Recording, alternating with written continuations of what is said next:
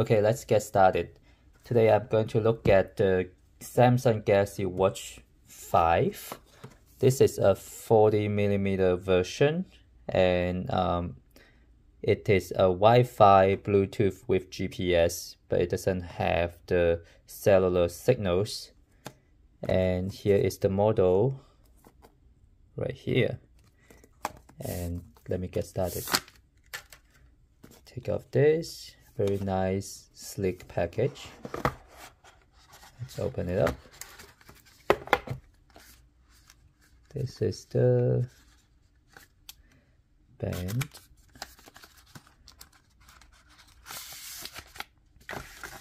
Okay, charger. This looks about the same as the previous version. And the difference is that this is a USB-C versus the Galaxy Watch 4 one that is, let's see, using a USB port.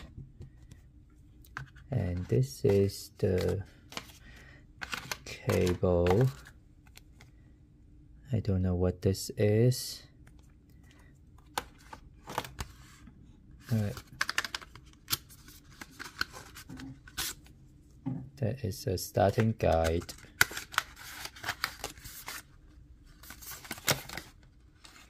And there's nothing else in here. So really just the watch itself. And I wish they had the band come with it. Looks like the one that I bought is the one that they have. So I bought a two-tone sports band. And let me compare these two. So this is the Watch 4 and this is the Watch 5. They look almost exactly the same. So the good news is that the wristband can be used with the previous ones and the new ones. And another good news is that the new charger can still charge the old Watch 4. And let's see if the other way is right. So let me plug in with the old charger and see if it can charge the new watch. Here is the old charger. This is the new watch. Let's see. Yep, it can charge. And by the way, let me open the new band.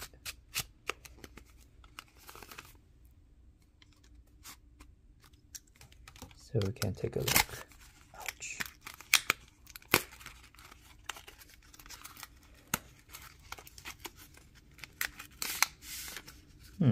I like the color.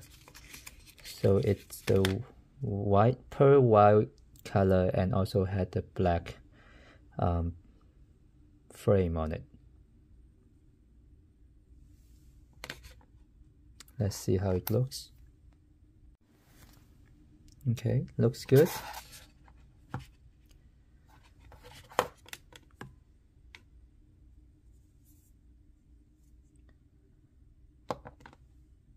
Okay, that's about it.